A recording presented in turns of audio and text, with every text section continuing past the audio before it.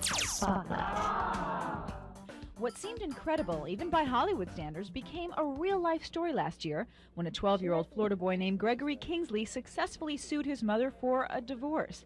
After years of being shuffled in and out of foster homes, little Gregory wanted to end the parent-child relationship with his mom so he could be legally adopted by his then foster parents, Lizabeth and George Russ. He had repeatedly called me, in fact, and raised the subject. The precedent-setting case is now a Hollywood story called Gregory K. Playing the role of Gregory is Joseph Gordon-Levitt, who says there's an obligation to make films like this one. You're not going back to sleeping in cars and being beaten with a belt. And you're not going to get sent off to wherever your mom can dump you when she doesn't want you anymore.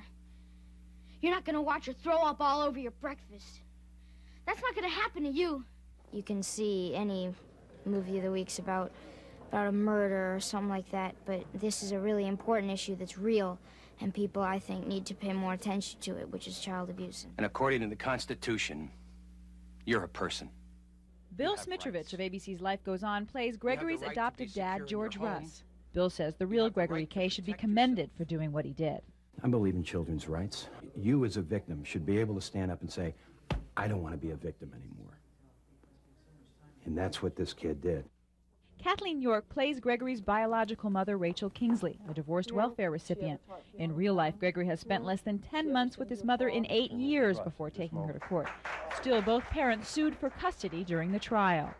I had to stay in certain situations that it would have been a dream if someone like the Russes would have come and pulled me out. So I think anybody who's come from that kind of a situation, it's almost like watching a fairy tale.